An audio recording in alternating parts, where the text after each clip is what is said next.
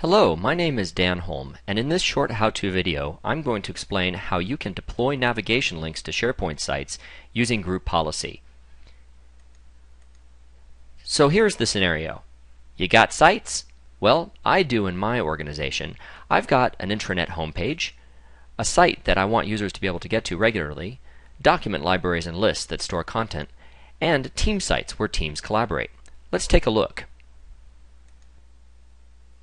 First, let me introduce you to Contoso's intranet. Users at Contoso can navigate to intranet.contoso.com and they'll find the company's published content available for all employees. One of the sites we have off of our intranet is a site called Sharepoint. It is what we call Sharepoint Central, and this is a site where users can go for information, training, policies, and service requests related to our SharePoint service. By the way, this site is something that I recommend you implement in your organization as well, a SharePoint site about SharePoint. And then, of course, teams have collaborative sites. So we have a web application called teams.contoso.com, underneath which each department has a site. I'm a consultant, so when I go to the consulting team site, I can collaborate with my peers in the consulting department. At this point, we have a fairly typical structure, but users have to navigate the structure themselves. They have to either type in URLs or create favorites. Now, of course, users do have the ability to change their home page, add a folder to their favorites, or add a link to their links bar, now called the favorites bar, which is this bar across the top of the screen. Now that we understand our current state, we can define what we want to see happen. I'd like to see our intranet homepage be the homepage for Internet Explorer, so that whenever a user opens Internet Explorer, they get the intranet homepage. For resource sites, like our SharePoint Central site, I want that to be easily accessible, perhaps right off of favorites. For document libraries and lists, I want those in favorites too, but there might be a lot of them, so it might be helpful to group them in folders. And finally, for a user's team site, I want them to be able to get to it very quickly, and so it might make sense to have a link in the favorites bar to provide really quick access. Now that we've defined our requirements, we can move on to implementing those requirements using group policy preferences. Group policy preferences are a feature of Windows and Active Directory. They're easy to use, and in fact, we can define our home page with what are called Internet Settings Preferences, and we can define shortcuts for all other sites using shortcut preferences. We'll put some shortcuts in the favorites folder, we'll put other shortcuts in the links folder, and rather than just looking at the slide, let's dive in and do it. I'm now logged on as an administrator of our Active Directory environment, and within the Group Policy Management console, I'm going to create a new group policy object linked to the domain. We'll call the group policy object SharePoint Configuration. The name totally doesn't matter. What matters is that it's linked to the domain, so any settings I put in this group policy object will apply to all users in the domain. So let's go ahead and edit this group policy object, and the first thing we're going to configure is the home page for our users. Because this affects users, it's under User Configuration, and this particular setting is one of the group policy preferences under Control Panel Settings, specifically Internet Settings.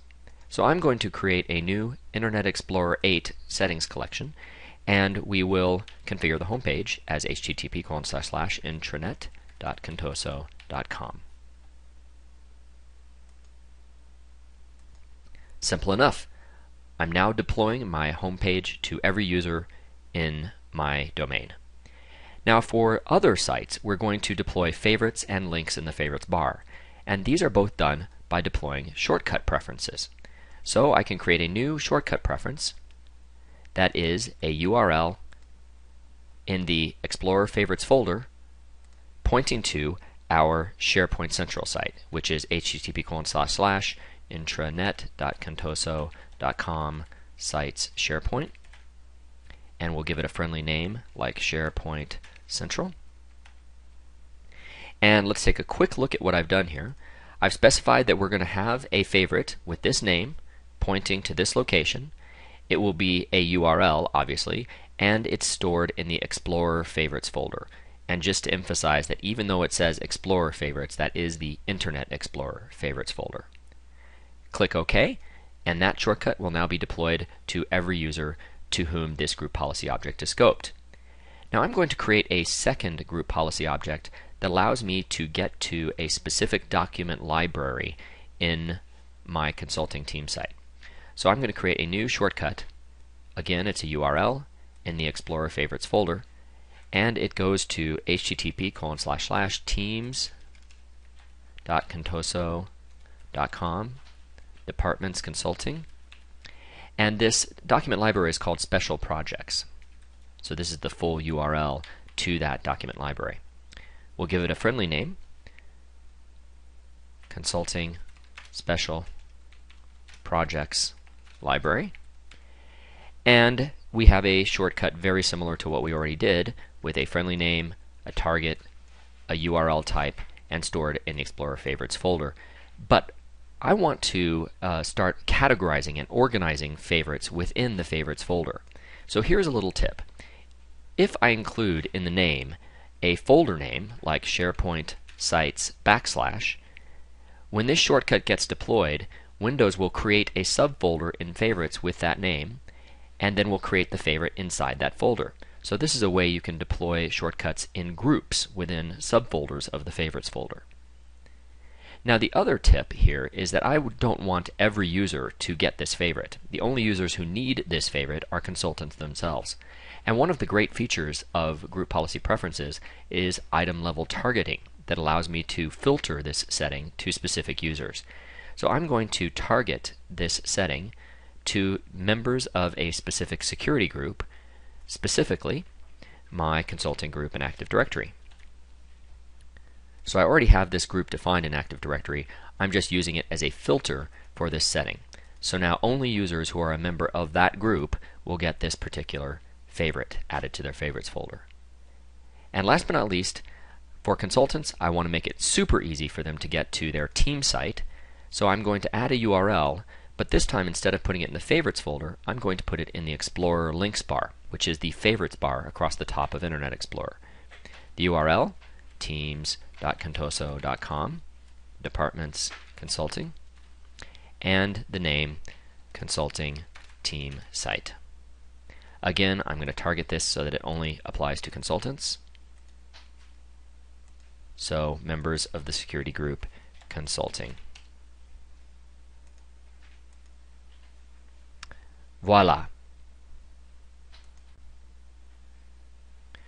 Group policy settings are refreshed when a user logs on and at an interval of approximately every 90 minutes. I could also run the gp update command to force a group policy refresh. But I just logged on, the settings have applied, so when I open Internet Explorer, we should see that it opens up to the home page of the intranet.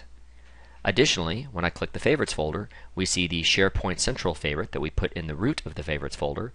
We see the SharePoint Sites folder and the favorite we created within that to the Special Projects document library. And so I can get quickly to my team site, I can use the shortcut that we put in the links bar.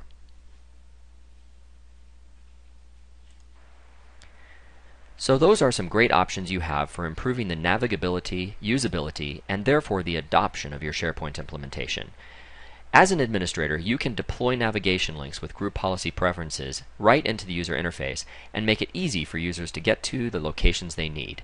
Now this just scratches the surface. There's so much more you can do to centrally administer and improve your user's experience with SharePoint.